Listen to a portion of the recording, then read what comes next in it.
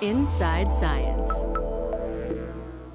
My fellow Americans, this day has brought terrible news and great sadness to our country. On February 1st, 2003, the Space Shuttle Columbia disintegrated upon reentry, killing all 7 astronauts on board. Colonel Rick Husband, Lieutenant Colonel Michael Anderson, Commander Laurel Clark, Captain David Brown, Commander William McCool, Dr. Kulpna Shavla,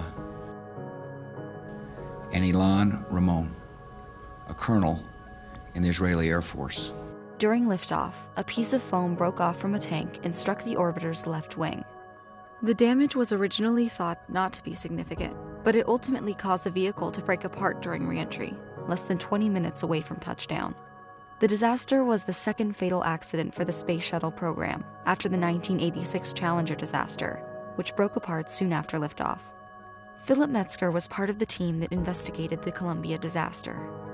The Columbia disaster was heartbreaking, of course, because the people who died are part of the NASA family, and we all felt we had lost our family. So it was heartbreaking. We would spend a lot of time at work, just walking down the hallways, weeping, thinking about it.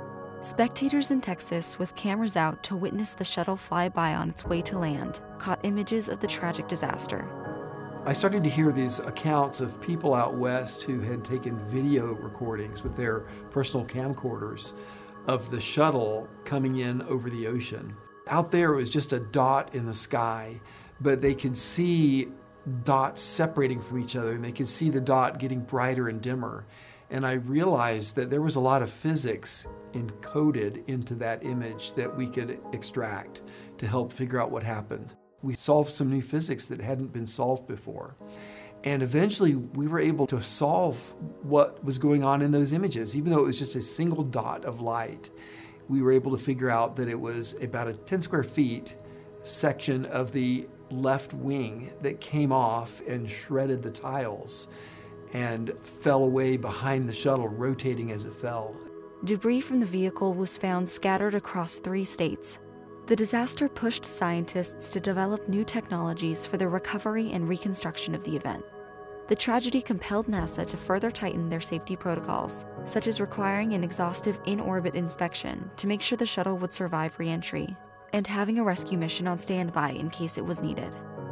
Even though the Columbia disaster was a tragedy, it did help us to drive the technology forward, and that is going to help humanity onward into space and onto the stars.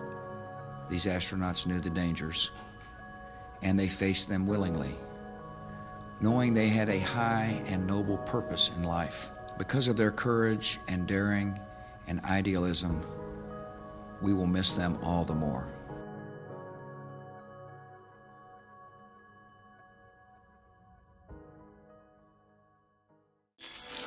Inside Science.